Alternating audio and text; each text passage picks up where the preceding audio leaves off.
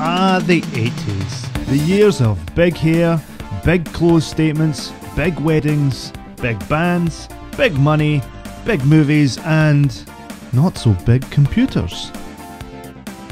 Today on Al's Geek Lab we explore the games of 1981, the year the original IBM PC was released. So let's rotate your Rubik's Cube, ambush your arcade, collect your Cabbage Patch Kids, and pick up your PC DOS. It's time to get your game on. So it's 1981. You've just bought yourself the very first IBM PC 5150. It cost you a mere $4,000 US, and you got some software with it like VisiCalc. But you wanted games. Everybody wanted games. Even the boring business people wanted games.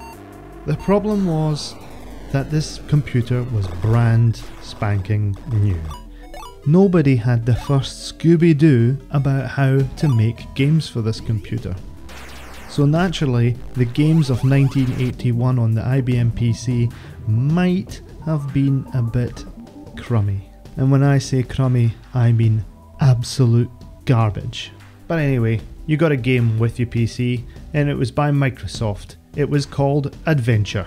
It's a text game, and it's a port of the original Colossal Cave Adventure, which was made by William Crowther and Don Woods on the PDP-10 mainframe back in the mid-70s. So really, it's not Microsoft's at all. It wasn't even developed for an IBM PC, but never mind. Over the next few minutes, I'm going to be showing you the games that defined the original IBM PC in 1981. If you were expecting rich graphics, full colour, awesome sound, or anything worth playing, then you're probably sorely mistaken, but it is worth a trip down memory lane just to see how far we've come. Stay tuned. So the very first game on our list is none other than Bill Gates and Neil Conson's donkey.bas. What's more hilarious about this game, rather than just its gameplay, is the fact that IBM asked Microsoft to go and make some demonstration software to show that IBM's graphics and sound capabilities, and what came out of that is Donkey. There's actually quite a lengthy Wikipedia article on donkey.bas where Bill Gates himself went in to talk about it. He said, actually it was myself and Neil Conson at 4 in the morning making this prototype. The IBM PC sitting in this small room, and IBM insisted that we have a lock on the door, and we only had this closet that had a lock on it, so we had to do all our development in there. It was always over 100 degrees, but we wrote this late at night, this little application to show what the basic built into the IBM PC could do, and so that was donkey.bas. It was at the time very thrilling. That sounds to me like Bill Gates making a hell of a lot of excuses again for making totally shitty software. A bunch of asses get in your way and crashing is inevitable. Some things have never changed at Microsoft. So the idea behind this game is that you press the space bar to avoid the donkey. That's pretty much it. It's the funny thing about this game though is, as simple and as crude as it is, it's actually quite good fun for, well, at least for 5 minutes. And just in case you had absolutely no life, have a Google and you can find that donkey.bas, the original source code, is still available online for your perusing pleasure. Download today. Now the next game I had absolutely no idea existed. Made by Richard Garriott in 1977, originally on the Apple II computer. It got its MS-DOS port in 1981 and was effectively known as Ultima Zero. So if you're familiar with the Ultima games, this is where it all began. It's called Akhlabeth, the World of Doom. And the story goes, in the land of Akhlabeth, King Wolfgang had 2 sons. The younger one, Mondane, killed his older brother in order to get to the throne. Oh, forget it, who cares? He was discovered and disgraced. He hid into dungeons where he kept plotting against the kingdom and later developed great magical powers. A champion of the kingdom, British the Bear of Light, defeated Mondane, or was it the stranger from Future in Ultima 1? Anyway, since King Wolfgang had no more heirs to the throne, British became his successor. After the defeat of Mondain, Lord British called upon several aspirant heroes to clean up the dungeons infested with the evil creations of Mondain. And then you're left plumped in this game, and you've got to look around for dungeons and stuff. It is a dungeon crawling game, and it's a subgenre of the role-playing games that became pretty much what RPG games are known for today. Now, this is the original 1981 version you're seeing here. There was an updated version made many years later by Fanbase in 1996, which included colours and background music as well as a compass. Woohoo! Anyway, it's pretty tough. The controls are just weird. Although most games at the time were. On the PC you move up, down, left, right with the cursor keys, that's okay, and then you press Z and you get the character statistics. You can press either the X or the E key to climb a ladder or a hole, which will enter the town, a dungeon or a castle.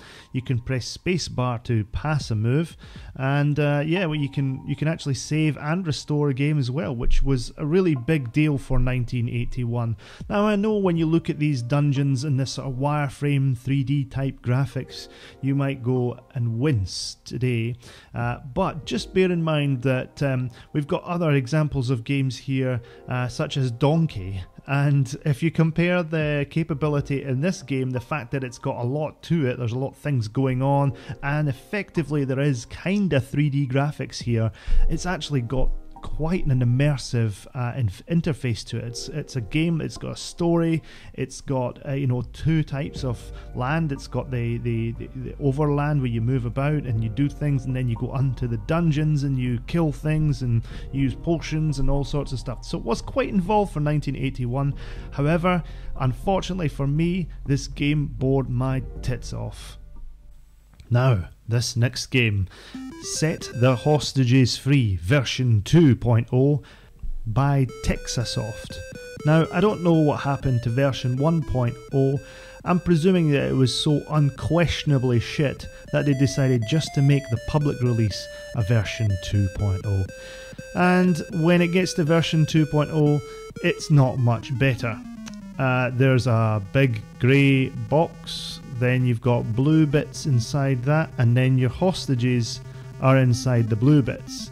And of course the kidnappers are probably the grey bits, and then there's black boxes where the kidnappers aren't at, presumably, and so you have to shoot through the bits where the kidnappers aren't at, and then if you keep shooting through that little bit, then you can make a passageway for the hostages to get out. And of course the hostages are so frickin' dumb that only 5 can come out at a time, so you've got to go along to the next part of the wall where the hostage might not, the kidnapper might not be, and then do the same again, and then hope that one of the snaky looking things don't get you at the same time. And of course the snaky things are quite difficult to get past, and so the likelihood is you're never going to win this game. And even if you could win this game, you wouldn't want to, because you'd be sticking forks in your eyes. And that's all I have to say about Set the Hostages Free by Texasoft. Don't play it. This game is called Intercept. It's a text adventure, but it's got a little sort of box thing where you can see all the different things, like your inventories on your right hand side, your command interpreters on the bottom, and then the little text box of what's going on is on the left hand side. So it's all kind of split up in a nice way, so you're not always looking just at a command line where you're typing commands in, like I guess games like Zork. The aim of the game is, it's a spy game. I don't really know how to finish the game because I haven't played it all the way through, spoiler alert, but you're Agent 68 and he's supposed to guide you all the way through. It takes 2-word commands all the way through, so you're hopeful that it isn't that difficult, but unfortunately as you go along you'll see that the fact that it's only a 2-word interpreter makes things a little bit difficult. In fact, some of the commands are downright infuriating, as you'll see on the examples here. But it does start to get fun. There are lots of little things in about the story which you may enjoy. Definitely one of the better text adventures from this era. Somewhat like Interceptor, The Miser's House is a text adventure. But in this text adventure, don't expect any fancy interface. Oh no, this one is pure text. Now, you have basic commands as well, like there's only 2-word commands. The only interesting thing to say about this game is that you can complete it in about 45 minutes. Your maximum score is 100, and there's pretty much no story. So, yeah.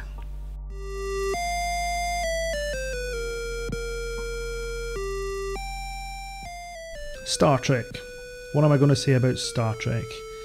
This is the port from the mainframe, and it came over to the PC, and it's pretty much the first ever DOS game that ever came out that featured Star Trek. That's all I really want to say about this. It's terrible. So, like, if you want to transfer from one area, from one quadrant to another, you've got to figure out which number to type in, and yeah, the number is like a 1 from 8 thing, and like it's kind of backwards, it's like anti-clockwise, and you've got no idea that 8 means forward and 3 means to the right, and oh my god, this is just an awful thing. It's just really difficult to get the grips off.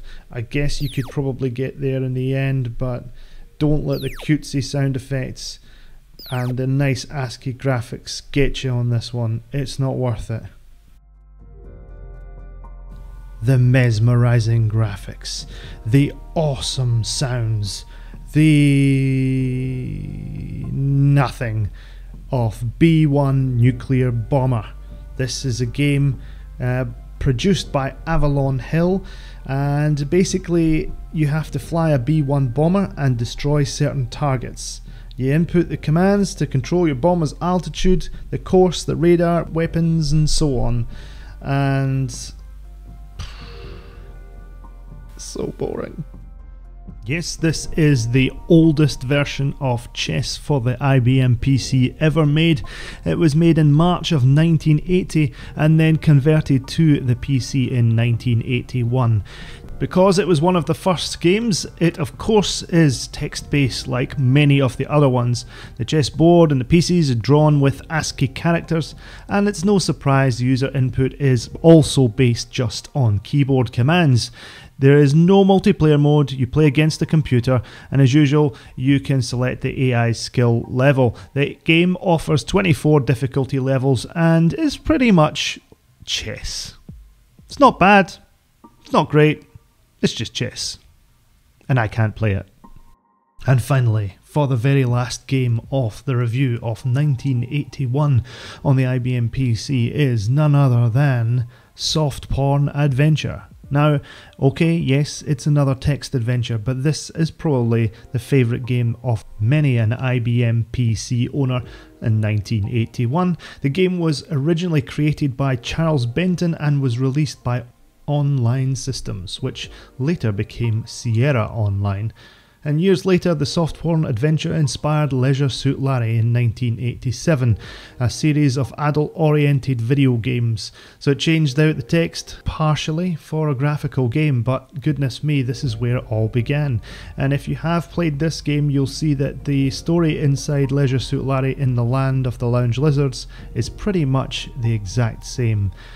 Chuck Benton, the guy who wrote the game, actually wrote it for the Apple II in 1981 so that he could teach himself AppleSoft Basic. He never actually intended it to come out as a commercial game, but of course, luck would have it, his friends at Online decided to make a box, an advert, and the cover of the box had a hot tub which was at Ken and Roberta Williams' house. From left to right in the hot tub were Diane Siegel, Online's production manager, Susan Davis, Online's bookkeeper, and the wife of Bob Davis, the creator of Ulysses and the Golden Fleece, Rick Chipman, and an actual waiter from a local restaurant called The Broken Bit. And of course, Roberta Williams, all considered probably at the time to be quite upstanding citizens.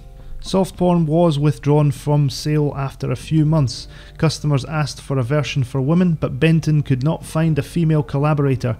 He worked on other Sierra games until leaving the company in 1985 to found Technology Systems Incorporated. So, despite it being lewd in nature, it was still quite a bit of fun. That was Soft Porn, and that's the final game of the review of 1981 on the IBM PC. Next time, of course, I'll be reviewing the top 10 games of 1982. I didn't think it was worthwhile doing a top 10 on this one, because there really only was around 10 games in 1981. Regardless, if I have forgotten any games from 1981, or if there is a game out there that is much better than all of these, or if I've been particularly nasty to any of these games, then please let me know in the comments. Thumbs up, hopefully, or thumbs down. And of course, and if you like the things that I do, then please press that subscribe button. I really, really love it when you guys do. Anyway, that's it from me. I will see you soon in 1982. Until then, have a great evening and take care of each other.